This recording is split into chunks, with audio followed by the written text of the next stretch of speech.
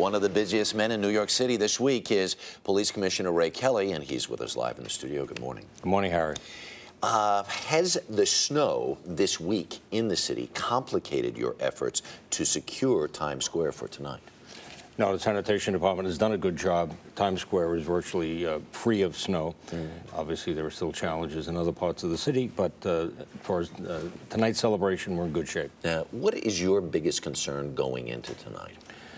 We have many concerns. When you get this number of people together, obviously we're concerned about a possible terrorist event.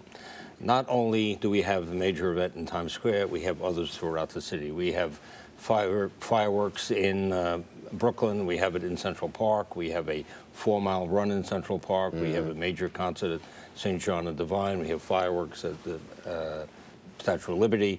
So there will be clusters of people, significant numbers of people throughout the city that have to be policed. And as we learned this past year, this is one of the, New York is always going to be a target for terrorists. Yeah. But specifically, in this case, Times Square was a place where someone said, this is going to be a great place to set off a bomb. Precisely. Faisal Shahzad drove right into Times Square on May 1st with intentions of killing a lot of people.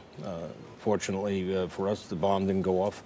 But quite frankly, he wasn't on anybody's radar screen. So this is the type of thing that concerns us. Right. I think we're doing everything we reasonably can do to protect the city, but there's a lot of unknowns out there. Sure. For people who are going in, and they're talking about another 1 million people descending on Times Square, what should they not do if they're heading there? Don't bring backpacks. Don't bring alcohol.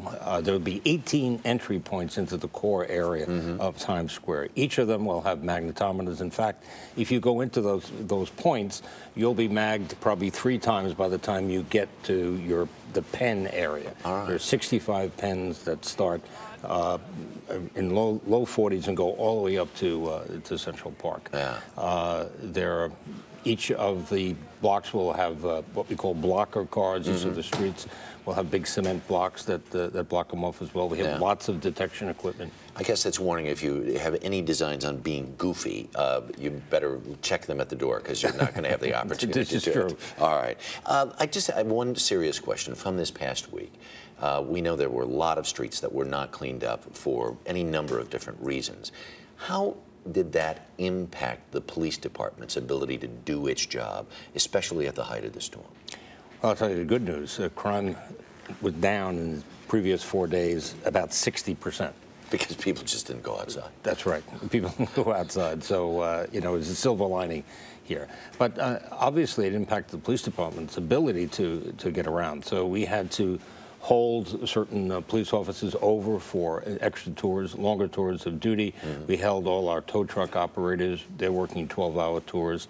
Our emergency service police officers, who are all EMTs, they were kept on 12-hour tours so they could assist the fire department, EMS, in responding to 80 cases. So it had a ripple effect for us. Yeah, no question. Commissioner Kelly, good luck tonight. And Thank you, Happy sir. New Year. Appreciate it.